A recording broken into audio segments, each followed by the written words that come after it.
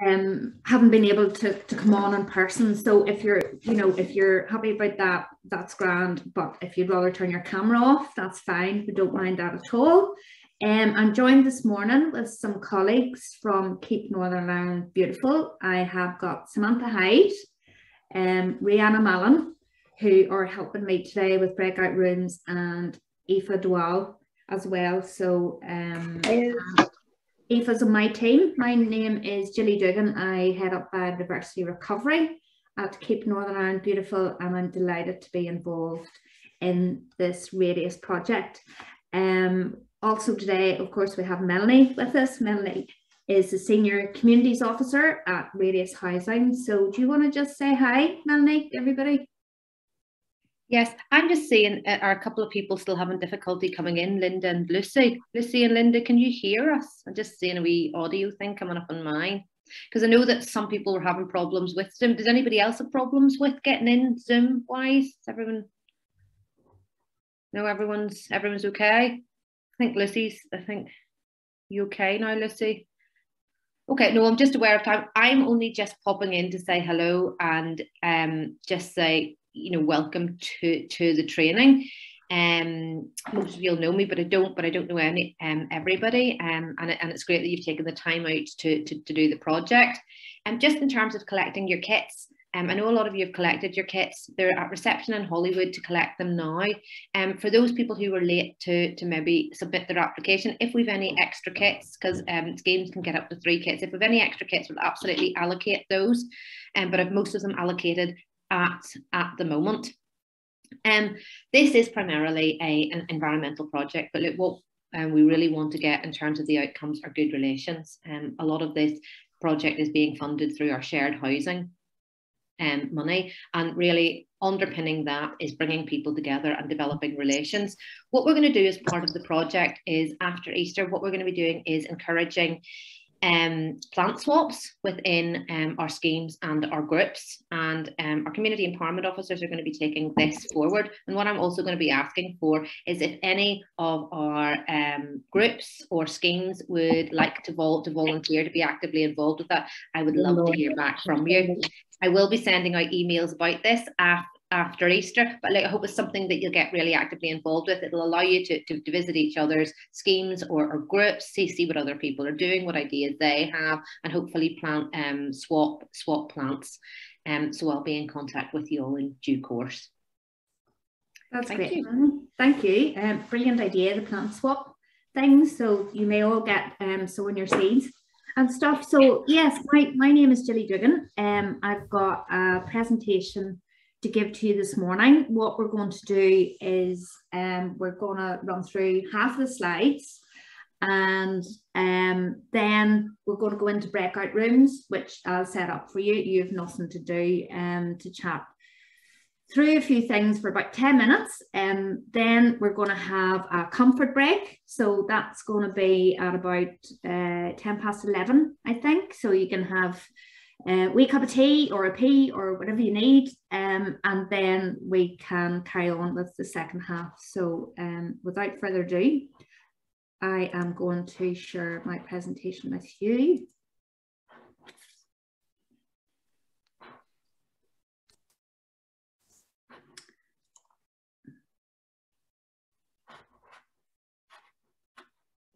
Okay, so can everybody see that okay? Thumbs up. Yeah, brilliant. That's lovely. Yeah, so this morning's session is about growing in small spaces. So not everybody has acres of ground or a big garden or whatever. And indeed, many people wouldn't want that because it takes an awful lot of work.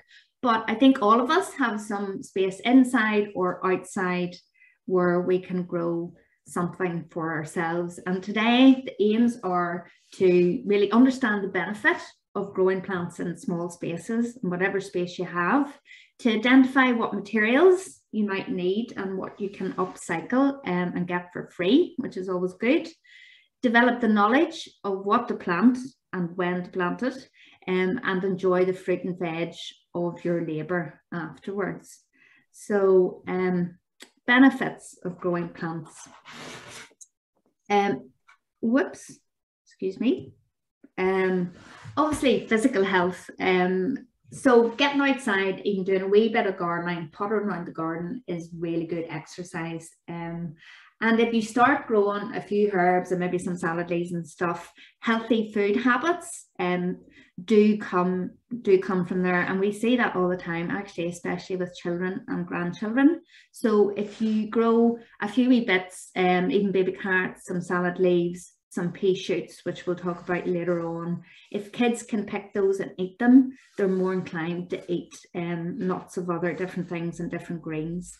And mental health, of course. So being around plants has been proven to improve your mood and your well-being. And of course, as humans, we have evolved along with plants. So it is possible that they release bioactive molecules or that make us feel good. So taking care of plants can also give you a routine and something to focus on. Of course, for biodiversity, and that means for nature, gardens and small urban spaces are really, really important, no matter how small they are, and they can have a really positive impact on biodiversity and provide food and shelter for a range of wildlife, including pollinating insects and birds. And then, of course, for the climate, and I'm sure anybody who watches the news these days, and it all seems to be very grim, but I suppose we're all aware of global warming, and plants can help to store carbon as well as improve the resilience of our ecosystem and connectivity, which is essential really to mitigating the negative effects of climate change. So where to grow? Window boxes, and I think as part of your kit you would have gotten window boxes. They're a great use of space, and you can put those indoors or outdoors. So place them for example somewhere that gets some light, which could be your kitchen window, so that you can see them on a daily basis. So actually it's no point in having a window box and then putting it somewhere where you can't see it, because that kind of defeats the purpose a little bit. I'd also say that obviously if you're putting window boxes outside on your kitchen window or somewhere else, only do that at ground floor level, obviously, because if you're up 2 or 3 stories and a window box falls down on top of somebody, that wouldn't be a good thing at all. And you can always, another thing, and Aoife would do advocate this very much, is to ask at your local recycling centre or council if they have any spare window boxes if you fancy another one, because they often do, or they have extras which they give away for free. So and then I suppose where to grow and what to grow in pots. Pots are a really great way to bring a bit of greenery into your house or garden, especially if you don't have any green space outside. And all sorts of plants will happily grow in pots, from herbs to trees. So if you look at the photograph on the right, that's a wee citrus tree. So things like orange trees and lemon trees, which actually have a lovely scent as well, grow very well inside in our houses. And things, okay, the left hand side there you can see some lavender. So things like herbs grow really well in pots too. And I suppose the thing about pots is they don't have to be bought pots, and you can recycle lots of different things, and we'll talk about that in just a wee minute. So again, check with your local recycling centre who might have free pots, I suppose, because gardeners give them away all the time.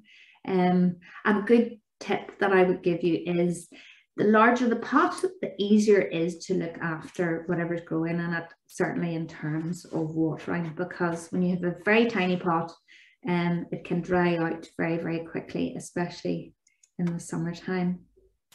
And then I suppose we don't always think in 3 dimensions. You know, we think about the space we have outside, but actually most of us have some vertical space as well. This is perfect for a range of climbing plants, and can liven up your, if you've got concrete or brick walls or whatever. So obviously, you know, before you start attaching anything to a wall, you would need to ask permission for that. But there's lots of things you can do. You know, there's like an old ladder there with like pots going up in different tiers. You can use pallets to make planters. Trellis. Again, you could probably, you know, you don't have to attach that physically to a wall if you've got a fence or something. You know, you could just tie it on with string. Also think about arches and stuff. And then guttering, old guttering or and plastic bottles. You can see the middle picture there has some nicely painted plastic bottles with the middle cut out of them, can be attached to pallet planters. And think about things like peas and beans and sweet peas, which I'm sure lots of people remember from years ago, and they smell wonderful. They'll happily grow in pots and climb up bamboo canes if you just make a wee framework for those. So upcycling containers. I always say that you can grow in almost anything that can hold soil. The only thing you need to remember is that whatever you attempt to grow in needs to have drainage holes in the bottom, because if you don't have drainage holes in the bottom and you overwater or it's outside and you get lots and lots of rain, the water can't drain away and you can drown the roots of your plants. So whatever you use, just make sure to punch a few drainage holes in the bottom of those as well. And I know it's unfortunate, but an awful lot of things that we buy these days, like mushrooms or fruit or, you know, grapes, do seem to come in plastic tubs and packaging. And so before you put them into recycling, they can have another life and be used quite a few times actually to start off your seedlings or to grow salad leaves or things like pea shoots. And also get creative. So it's, you know, it doesn't have to be a square thing or a round thing. An old pair of boots, an old pair of welly boots actually is a good thing to grow into. A rusty watering can, even old paint cans can get a new lease of life as planters. I would say with the paint cans, to make sure obviously that they're empty and they've been really well cleaned out. And again, simple things like egg shells. So, you know, you have your boiled egg in the morning, you take your top off, you've eaten the egg out of the middle of it.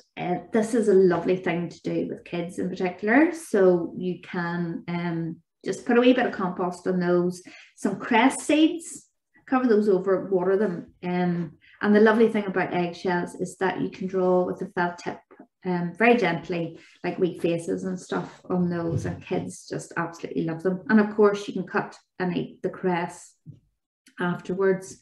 Things like egg cartons and toilet paper rolls, you know, the inside of the toilet roll, can all be used to germinate seedlings. And once the seedlings have a few leaves at the top, you can transplant those out into a bigger container. So let's talk a wee bit about compost. What type of compost? Well, if you're buying compost, go for an all-purpose compost, multi-purpose compost, or a vegetable compost, it might be described as. But please always make sure to try and buy peat-free compost.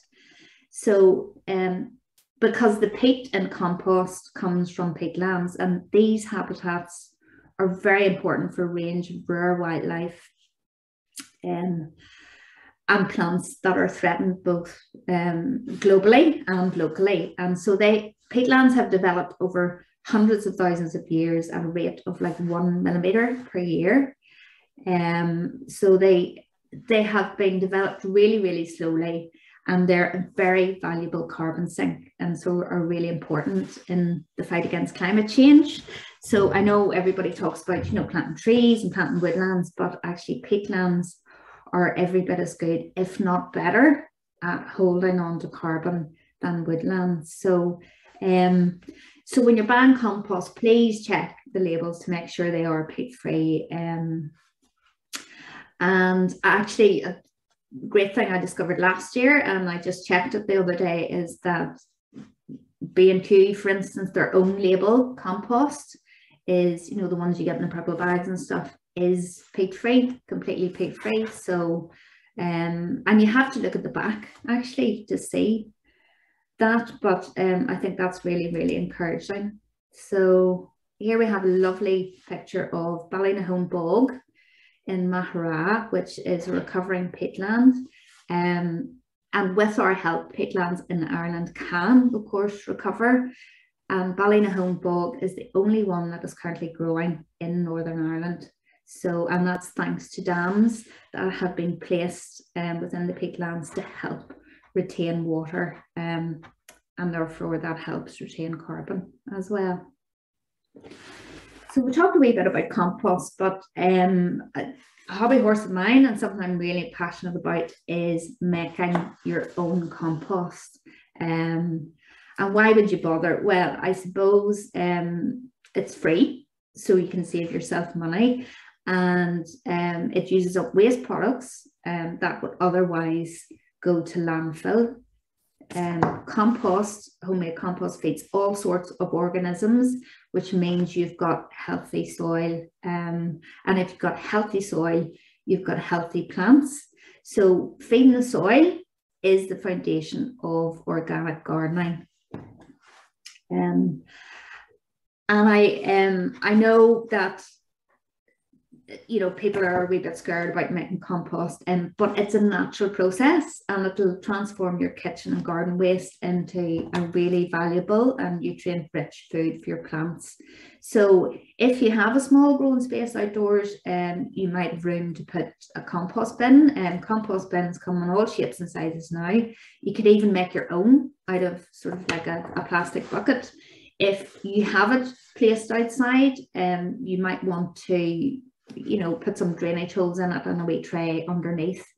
But if not, you know, find out if one of your neighbours or somebody in your local community or local community group is making their own compost, and they might be really happy that you add your kitchen waste along with theirs. And there's no magic art to making compost. Basically, it's layering up material over time, and that material would be kitchen scraps and garden waste, and you want to turn it regularly to let the air in and let the microbes get working, and have patience and let nature do the rest.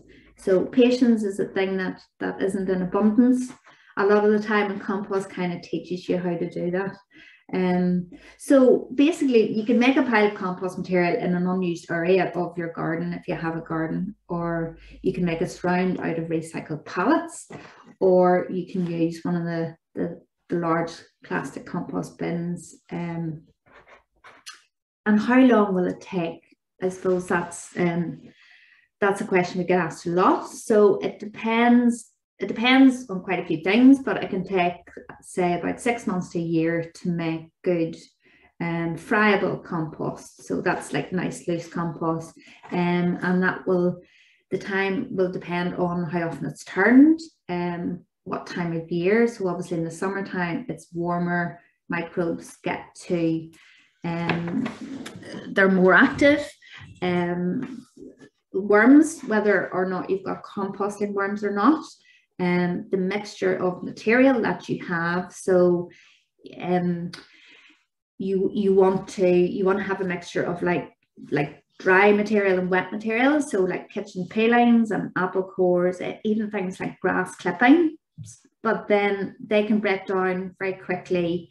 They produce lots of nitrogen. So you want to mix that with like brown materials, like scrunched up paper, maybe some cardboard, things like tea bags, coffee grounds. You know, if you had a hamster or rabbit, or some of the children had those, you can add those. You can add the bedding to your compost as well. So, and also moisture content. So if it's not wet enough, your compost can take quite a while to break down, and if it's too wet, that's also not a good thing either. So So, as I say, good things to compost include veg peelings, tea bags, plant prunings and grass cuttings. And these are fast to break down. So you want things that are what we call brown material, that are slower to rot down, but provide vital fibre and carbon and structure to your compost. So things like crushed eggshells can be included, and empty cardboard egg boxes inside of toilet rolls, and leaves. Obviously leaves in the autumn time are a really good thing to add to that too. And then but the things to absolutely not add are meat and dairy products, diseased plants, definitely not dog poo, or cat litter or nappies, or anything like that. Now, I know we're kind of all used to now, which is brilliant, having like a food bin or a garden bin. Where I live, it's a brown bin. I know other people have green bins, but and that's where you would put your food waste in. So, and actually, you can put any kind of food waste in there at all, because that all gets taken away by the council and is composted in an industrial way. So that there's big volume, it's turned really, really frequently. That creates a lot of heat and everything breaks down really, really quickly. So in a commercial sense, they can do that, and the heat will, I suppose, in effect, almost pasteurize whatever's in your food bin. But if you're doing that at home, please do remember no meat or dairy products or anything like that. So, and then worms or no worms. Well, worms are nature's engineers. They're absolutely brilliant, and they will help to speed up the composting process for you. And the thing I find about composting worms is they appear as if by magic out of nowhere. I even see, if you leave a bag of compost or something sitting for maybe a week or so, and you go to pick it up, there's invariably some composting worms underneath. And composting worms are, you can see them in the picture there, they're sort of quite orangey red colour, and don't grow huge like you would have your earthworms and stuff, but they really are absolutely brilliant. And as I say, if you set up a composter, they usually appear as if by magic. The only time when they don't really appear is if you use a sealed compost bin. So you can get compost bins that are open to the ground underneath, and if you have some soil to set those on, that's a really good thing. But if they're enclosed at the bottom, you might not get naturally occurring composting worms. But actually, there are some organisations that will send them to you, and Aoife has kindly put a few places here. Is the Urban Worm.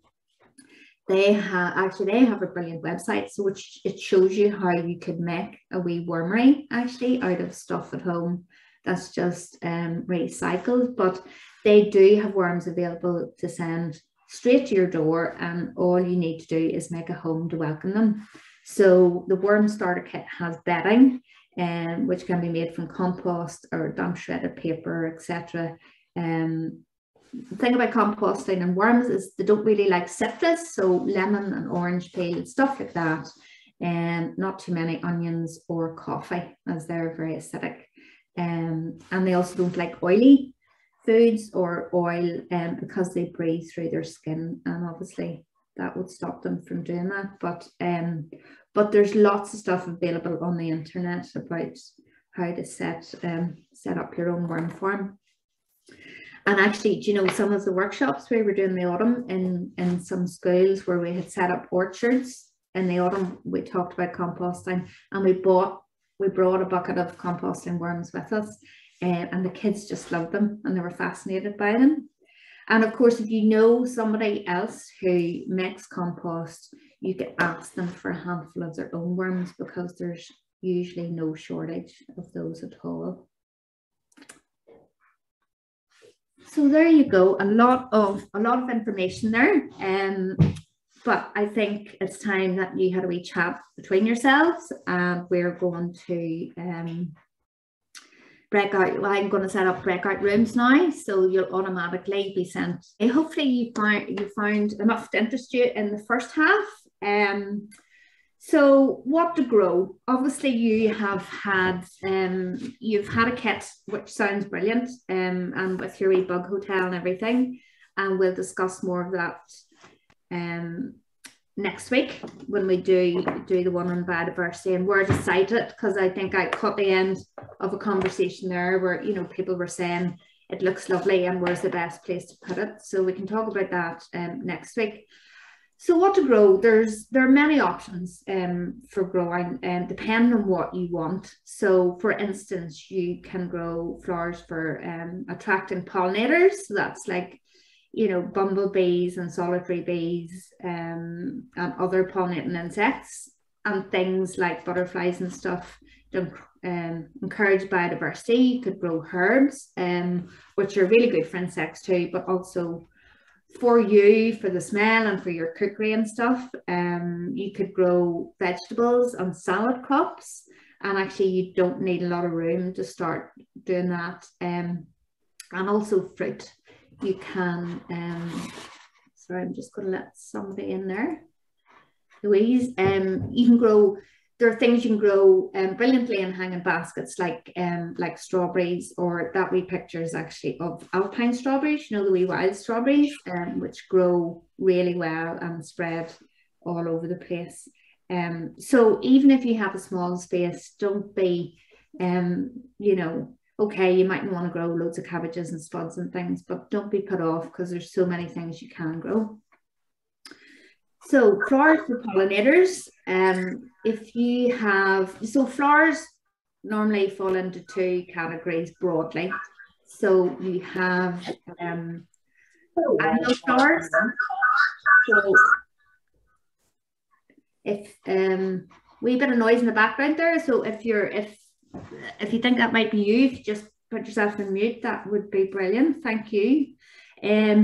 Yeah, so annual flowers. Annual flowers, well, you can sow the seeds, the flowers grow quite quickly, they flower and they die, so they complete their life cycle in 1 year. And then there's perennials, which are kind of like permanent plants that so basically you can grow those from seed or buy a small plant, for instance, in your garden centre, and all things being well, it'll be there forever for you.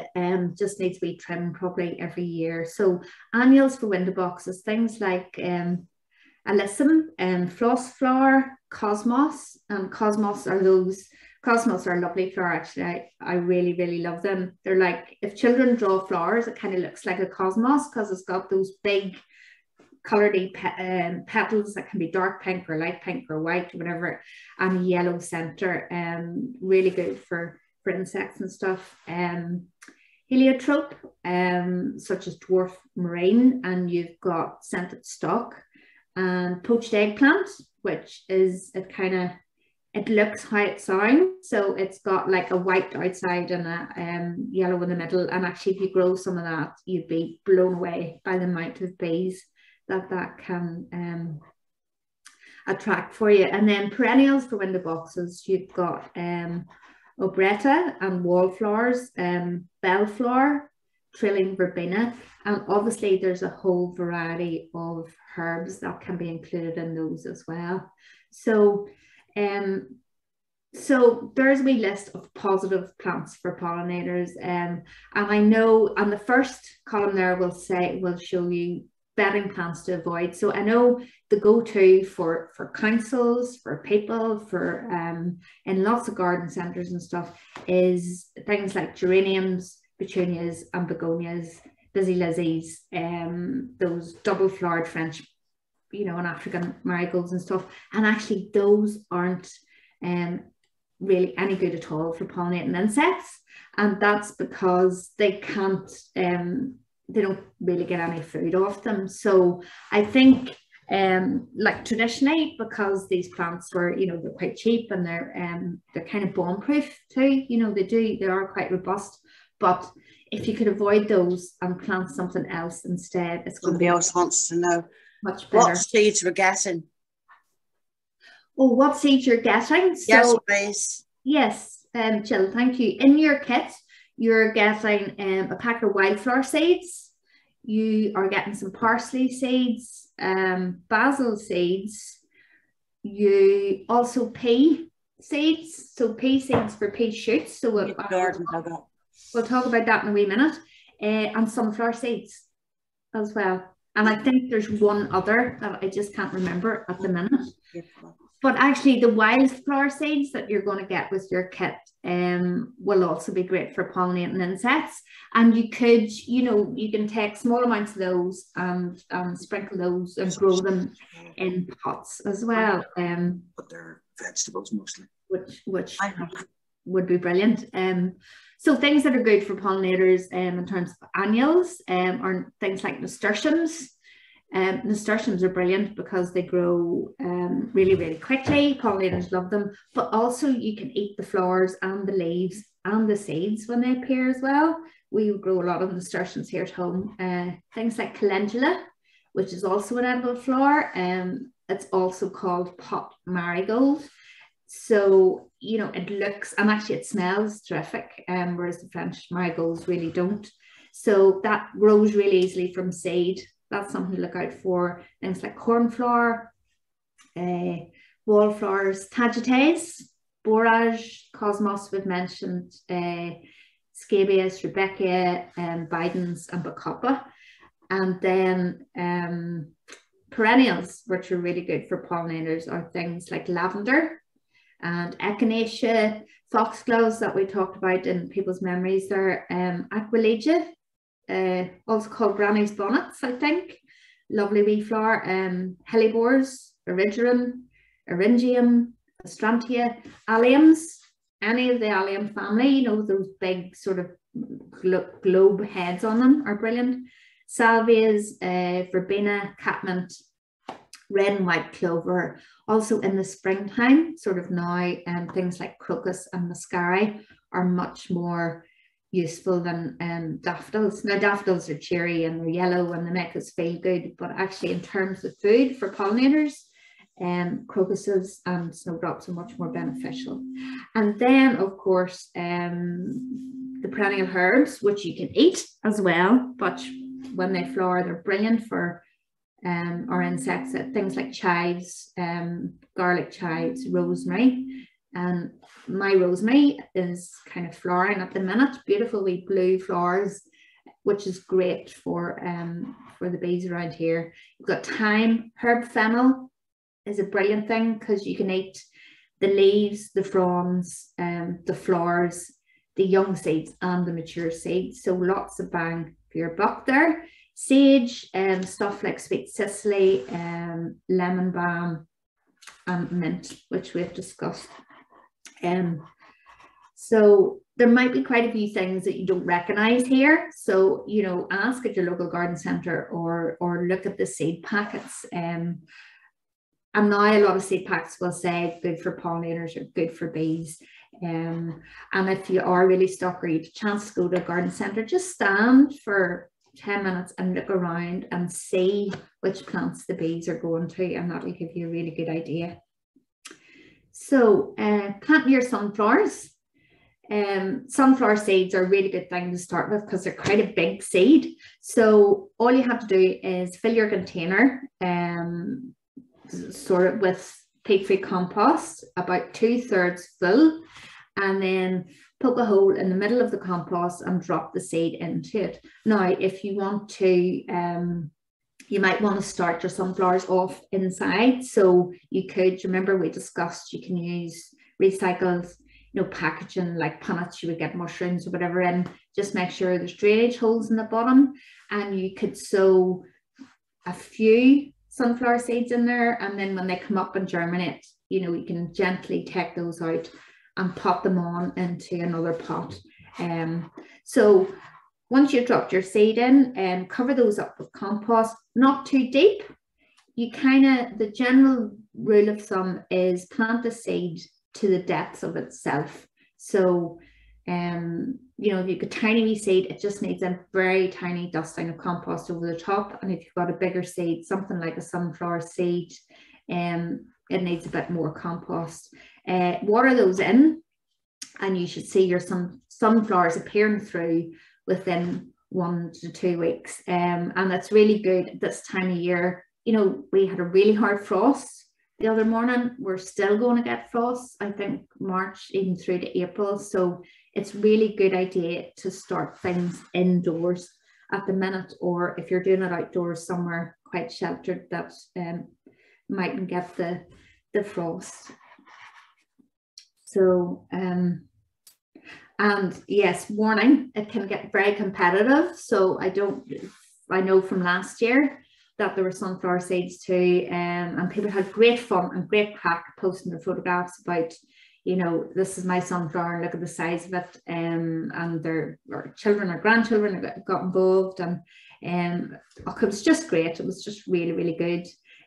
Obviously sunflowers are a lovely thing to look at, but also the seeds that are produced are a really good food source for all sorts of birds as well. And then herbs. So within your kit, you will, as I say, you will have got parsley and basil. We've talked about mint there, and marjoram or oregano is another quite easy herb to grow, which is a perennial herb. Other herbs that are good for pots are things like borage, chives, really good. Lavender, because you get that smell and the colour, and it's gorgeous. Rosemary, sage, and thyme as well. And I wanted to, just talking about herbs, I wanted to share a wee trick I picked up a wee while ago, which is, you know, the way you go to the supermarket and you see a pot of herbs, and you know, it's really lush and it's really leafy and it looks really healthy, and you bring it home and you put it on your windowsill in the kitchen and you treat it with lots of loving care, and it doesn't matter what you do, it just dies on you. I'm sure that's happened to lots of people. Well, it's not your fault. You're not a bad gardener. It's because when supermarkets are producing herbs like that, because they want people to buy them, you know, they want them to look lush and abundant, they sow far too many seeds in one wee tiny pot.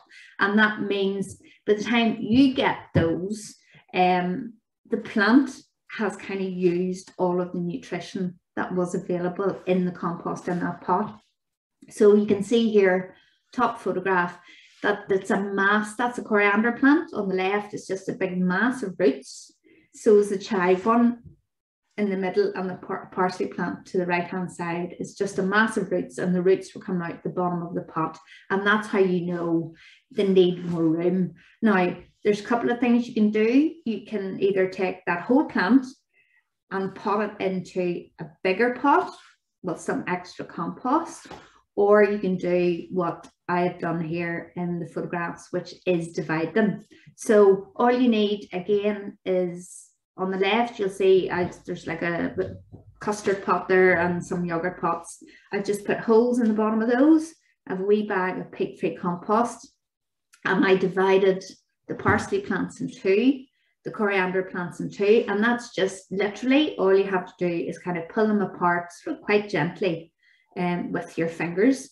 And the chive plants, there were so many chives in that one wee pot, I actually divided those into 5. So, and all you need to do is put them into other pots and containers, fill that up with your peat-free compost, and there you have, what have I got out of the 3 plants that I bought? Now, I bought those herbs in Lidl, and they're Irish grown, and they come in, you know, non-plastic packaging, compostable packaging. They're like £1.24 each. I don't work for Lidl, I'm just saying that's what I bought.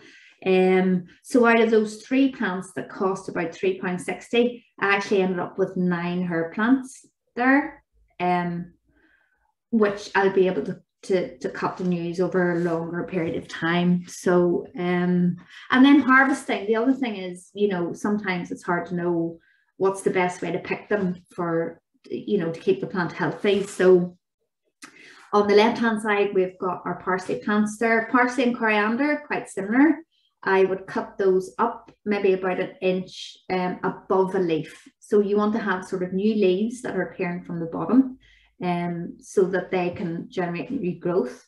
The chives, I always cut right down at the bottom, so they're going to grow up cleanly for you. And all those herbs need is a wee rinse in cool water, just shake them dry or pat them dry, and they're ready for you to use. And then what else can you grow? So there are lots of things that are really fast actually, and will help you gain your confidence. So I think the trick is to start small and build on your success. So there are many things you can grow for a quick result. So think about things like salad leaves, especially things called oriental leaves, which will mature kind of in 4 to 8 weeks. And they're really easy to grow from seed. I think it's, I can't remember the figure at the minute, but there are millions of packets of salad leaves thrown out in the UK every week, not every year, but every week. It's one of the most binned products that there are. And that, I can kind of understand that, because, they're grown quite intensively and really quickly. They're quite fragile. They're usually washed. They're put in packets. Those packets go through, they go in lorries, they're getting in the supermarket, then people are picking them up and stuff. So actually, by the time you get them, they're not that terrible fresh. They've had a bit of a rough ride and stuff. And you open a pack of salad leaves and you go back 2 days later, they're in the fridge and they're just a big slimy mess. When actually it's really, really easy to grow some salad leaves yourself. Other things that are really good to grow are things like radish and rocket. Rocket kind of lives up to his name and can be ready to pick or cut in sort of 5 or 6 weeks time. Things like spinach, even for baby spinach leaves. Spring onions, really fast thing to grow too. Pea shoots, which we're going to go into more detail with, and things like microcress.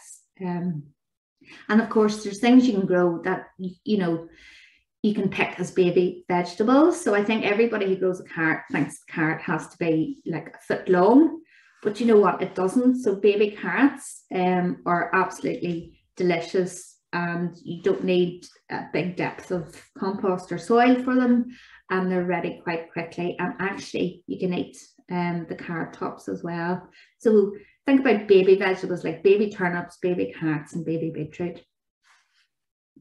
Yeah, salad leaves, and really very simple. It's like it's like growing or sowing anything else. You just fill your container, and you probably need a container for salad leaves that's about, I would say, about maybe 20 centimeters, sort of 8 inches high. So fill the container with compost up to about 2 or 3 centimeters from the top, and sprinkle your seeds over lightly, like you were seasoning your food with salt, for instance, salt or pepper. Cover those over, not too deeply, with some fresh compost. Water them in with a fine spray over the top, and then leave those to one side, and they should germinate in probably the space of about a week's time, and then they'll grow for you quite quickly. So, and if you can get things called cut and come again salad leaves, it means you can pick off whatever leaves you want, like 2 or 3 handfuls from the outside, but most of the energy is still kept in the salad crop, and you can actually be taking leaves over a very long period of time, for weeks and weeks and weeks. And it's a good idea to maybe every 2 weeks maybe sow a fresh wee batch, so you have those coming along as well. Strawberries, we talked about strawberries. Strawberries you can grow in a grow bag or a hanging basket. You could also put those in your the container that you get for your windowsill and stuff. And all you have to do is add plenty of garden compost or good rich compost, and and make sure to water them in hot weather. But there's nothing nicer. It's a bit like tomatoes. We were talking about that earlier. Something that's freshly grown like that, that's warmed by the sun and hasn't traveled anywhere, just really is a lovely thing. And strawberry plants will produce strawberries for you for sort of 3 to 4 years, and then they do get a bit tired, so it might be a good idea to replace them after that time. Spring onions, we talked about spring onions growing really, really quickly, but do you know what? You don't even need seeds of spring onions. So, you know, if you buy spring onions maybe in the shop or the corner shop, and they come with, like you can see in the photographs there, with a bit of a root system. It doesn't even have to be that long. So you can cut those spring onions or scallions up probably about an inch. So in a wee bit into the green, use the top of the scallion like you would do anyway.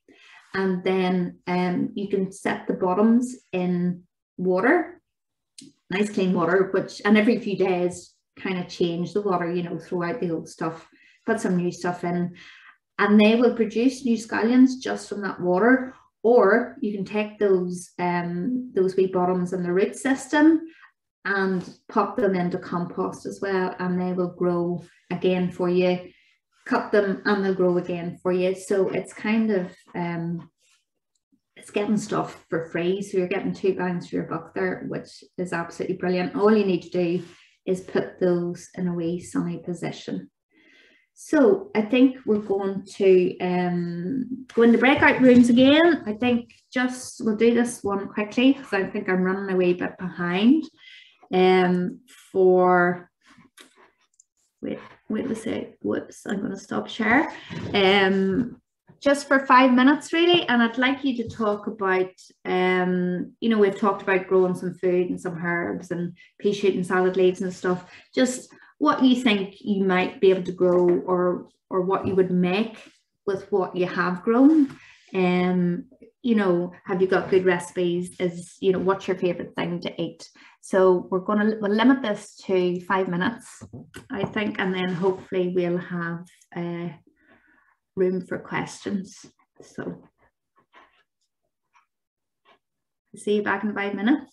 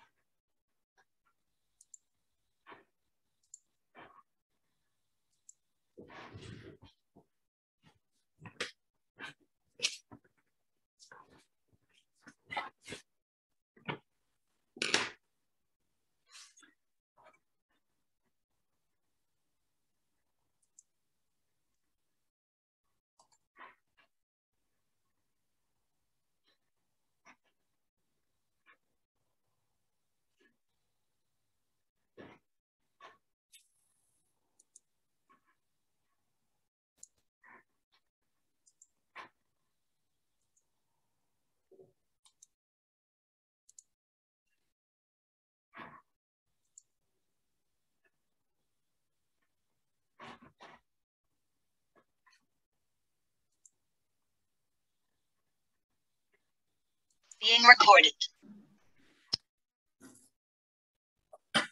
Hello, welcome back, everybody.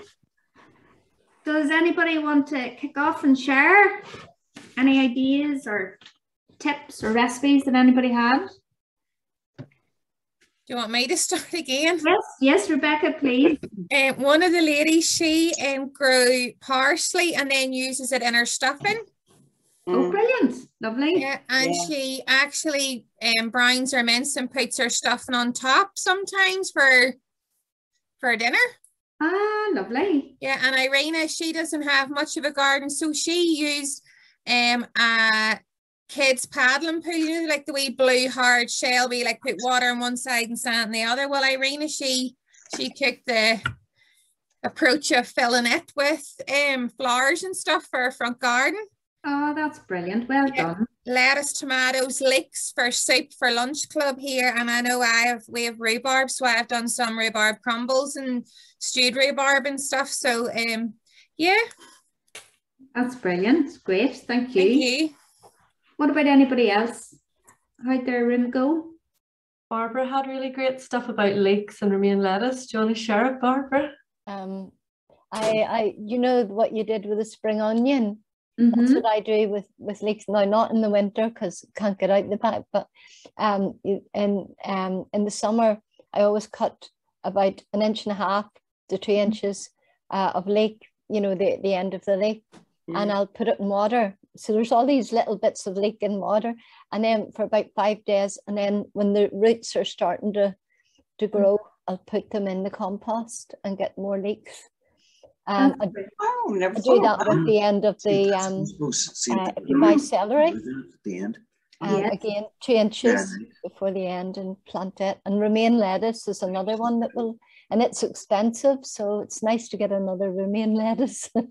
Absolutely, that's brilliant. They're really good tips. Thank you so much, Barbara, for that. Anybody else? Well, look, well, maybe we're kind of, our time's nearly up, but I've only a couple of wee things to go, so I'll crack on with that.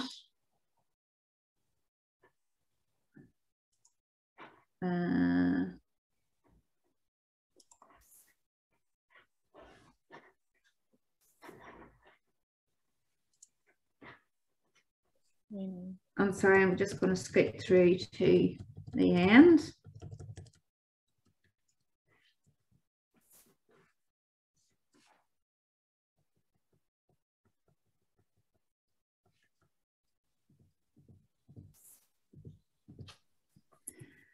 Okay, so yes, plants for limited sun. So if you don't, you know, not everybody's got a lovely sunny backyard or gets sun even for 2 or 3 hours in the day. So there are lots of things you can grow. Somebody mentioned rhubarb there. So rhubarb doesn't actually need a sunny position at all. And things like mint, foxgloves, ivy, even primroses, because obviously they're used to growing under hedgerows, don't need much sun. Wild garlic, and this is the time of year for that. If you're out for a walk in the park, loads of wild garlic about, and sweet woodruff, which I have some growing out here, probably not that common, but really good for pollinating insects and stuff as well. And then growing inside, I suppose growing inside isn't just limited to houseplants, although Rebecca seems to be the expert at that. But houseplants are lovely. I think just, you know, being able to look at something green is can be a lovely thing. But you don't have to be just limited to your typical houseplants. So lots of fruit and veg and flowers and stuff can be grown inside as well. And I'm thinking about things like chilies and peppers and tomato plants, stuff that really needs quite a warm climate, are really good to grow inside in your house. And then one of my favorite things to grow, and I have mentioned it a time or two through this presentation, are pea shoots.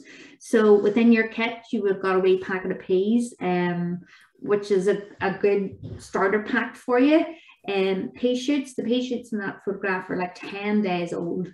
So really all you do is 3/4 fill your container with compost, sprinkle your peas over the top, and cover them with a layer of compost, again to the depth of themselves, so not mad far down, and water that in, and in a few days time you'll see the wee shoots popping up again. And so those were 10 days old, and probably in another couple of days they were ready for picking. And if you pick them or cut them with a wee pair of scissors above their first leaf, they'll grow again for you 2 or 3 times. And those pea shoots are great just to eat as they are. They're lovely in salads, sandwiches, pasta, whatever. And I think there's a wee graphic that shows that how you grow those speedy pea shoots, and I think that will definitely be shared with you in the top tips, which are going to follow,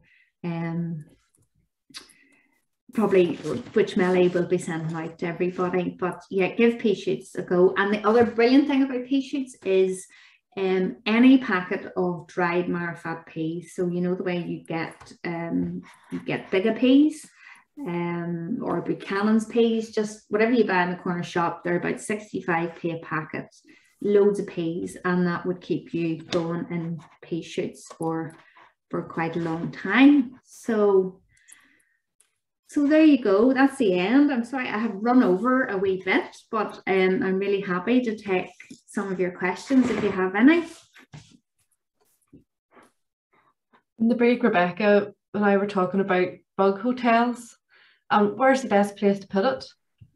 Yes, Christine, we're going to cover that next week. Although, right, okay. Aoife, maybe do you want to hop in there and share your wisdom? Yeah, so you're really looking for somewhere, if you have any soil at all in the garden, you're really looking for somewhere that has a wee bit of greenery. If you don't have that, don't be worrying. Somewhere preferably a wee bit shady, a wee bit damp. But different places attract different kinds of insects, but like Jilly said, we'll be going into more detail on that next week. But yeah, you can't really go far wrong with them, which is a good thing because you get insects almost anywhere. But for the wee bug hotels, yeah, if you can have somewhere shady and somewhere with a wee bit of greenery or leaf litter or something around it, then the more the merrier. But yeah, hopefully that answers your question. As I said, yeah, so not in full sunlight, because insects, they can overheat and dry out really quickly, but they like a bit of shade as well. But I think the bee hotel that you got was quite substantial, and you might want to, I think it is kind of 4 solitary bees potentially, so you might, and you probably need to put it up off the ground a wee bit, but we'll get into more detail about that next week, if that's all right. Any other burning questions? I think Barbara has a wee question. Do you want to go ahead there, Barbara? I've got I bought some bluebell,